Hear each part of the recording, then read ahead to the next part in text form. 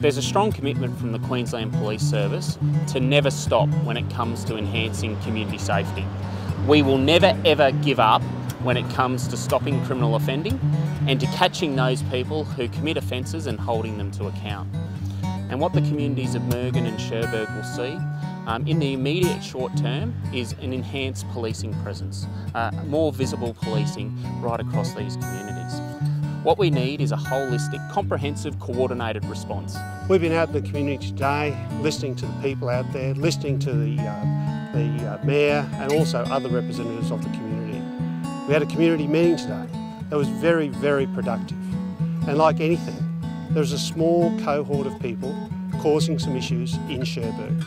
Now, for the past 2.5 weeks, the police have been working very hard, and the community meeting today acknowledged that the rate of crime has decreased over those 2.5 weeks.